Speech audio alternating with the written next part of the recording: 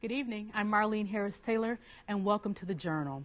We recently celebrated the birthday of the nation's most esteemed civil rights leader, Dr. Martin Luther King, Jr. And tonight, I'm honored to have his daughter, Yolanda King, as a guest on the Journal.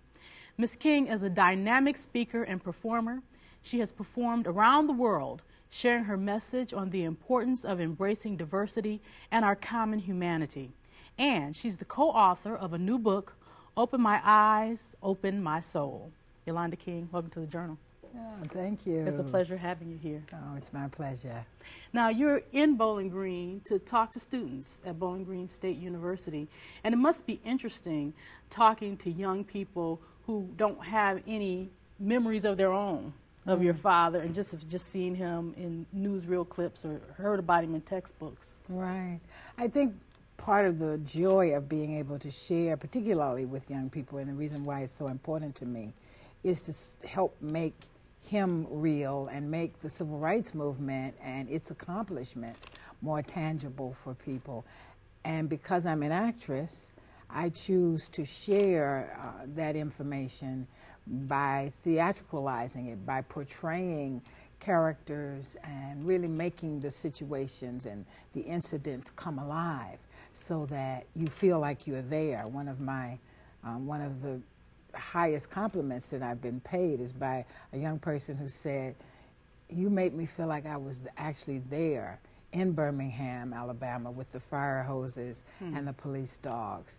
And I was scared, you know, and I could see it in their face that they genuinely were moved by it. So that's part of why, of what I'm doing and what I did in Bowling Green with the students is to really hopefully make it more real for them. And it must seem like ancient history now. Exactly. I was on the road and a little boy ran up to me. He was about 6 years old and he was so excited. He said, "Is it true? Is it true? Are you really Martin Luther King Jr.'s daughter?" And I said, "Yes." And he looked at me as if I was a ghost. "Then why aren't you dead?" You know, so everybody from that era should be dead and gone in his mind. It's eons of years ago to him at 6 years old, understandably so. Yes. So I think it helps seeing me to put it all in perspective that it really wasn't that long ago, and also to share the fact that we've come so far, but there are two parts of freedom. There's getting free, which was done, and then there's staying free. And that's an ongoing process for all of us. And there's a role that each of us can about to play. students about Absolutely. Going to that, moving to that next level, the part two. Yeah, that there is much work to be done, and there's something that everybody can do right where you find yourself. Part of what my father I believe challenges all of us to do is take a look in our own mirrors and take an honest, hard look at what our attitudes might be and what we're doing in our own lives just to make sure that wherever we find ourselves is as peaceful and there's the presence of justice and that it is as harmonious as possible. And so right on college campuses, right in workplaces, right in your community, there's something right in your home. You may not have to go far. You make sure your home turf is harmonious because there's a lot of, unfortunately, conflict going on in our homes. Do you feel in some way you have come to know him through reading all of his writings? Oh, absolutely. And listening to his speeches now? Absolutely. I mean, I was 12 when my father was taken from us, and I'm the firstborn of my siblings, and my memories of Daddy are very clear and very strong, and are really joyous. I mean, my father was a buddy daddy.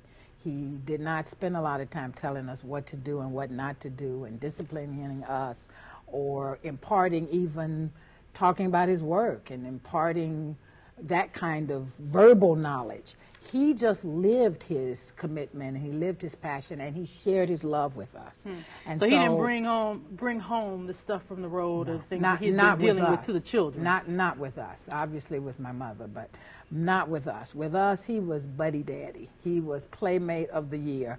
He would get on the floor and romp and play ball in the house. My mother couldn't stand it. She would like, stop, you know, you gotta break something. And he'd say, "Okay, Corey," because he called her Corey.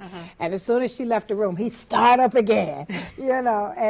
and taught me how to swim and how to ride a bicycle. And we go to the amusement park and ride the roller coaster and scream. Martin Luther King was screaming on the roller coaster. Me and him screaming like two little idiots.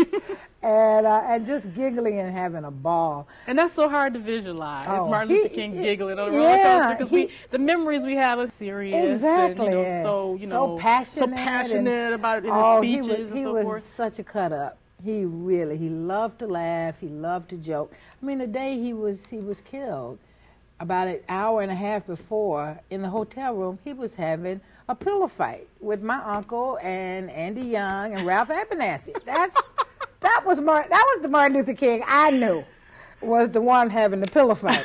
I had to learn about the leader and the spokesperson and the serious and civil the human rights rights. figure, Leader So why don't we forth. know more about that side of him? I mean, it's so wonderful to hear these stories. Well, that's what happens. Unfortunately, when people become heroes in our minds, they become sort of sanitized and they are on a pedestal and not accessible.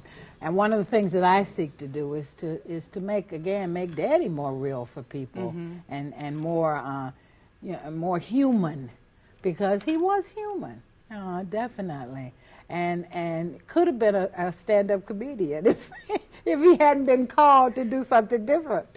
Now, you mentioned the hero thing, the fact that he is this great figure, he's this hero, there's a holiday named after him, and I imagine that must be such, in some ways, a heavy load to carry as his child for you and your siblings. Is it difficult to be the heirs to that legacy?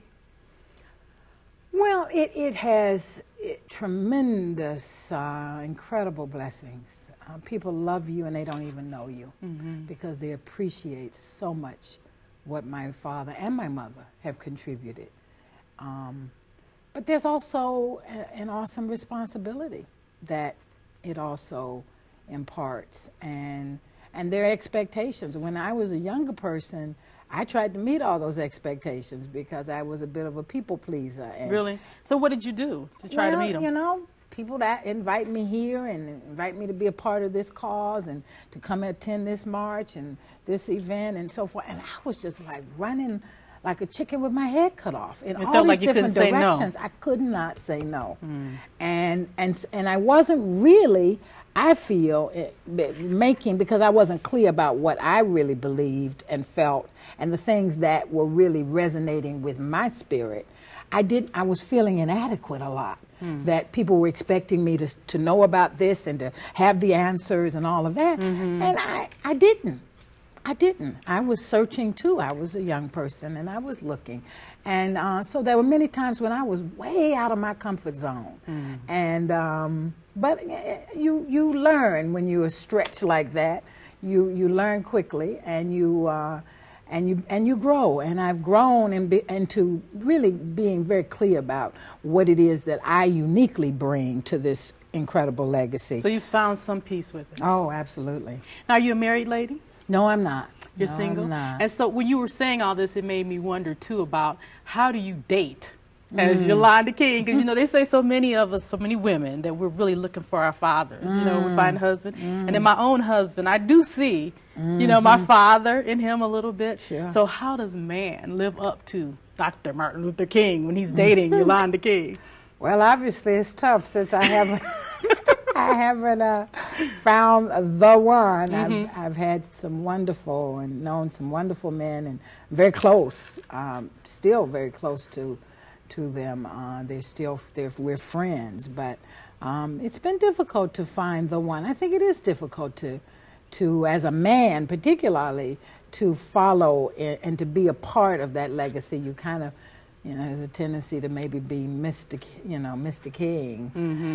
And you have to be really, really strong in yourself and really clear in your convictions and secure. And that's tough sometimes to find. I'm still keeping hope alive, even if you're not Yolanda King. Even if you're not, exactly. So it must be even tougher as Yolanda King. But I'm keeping hope alive. I really am.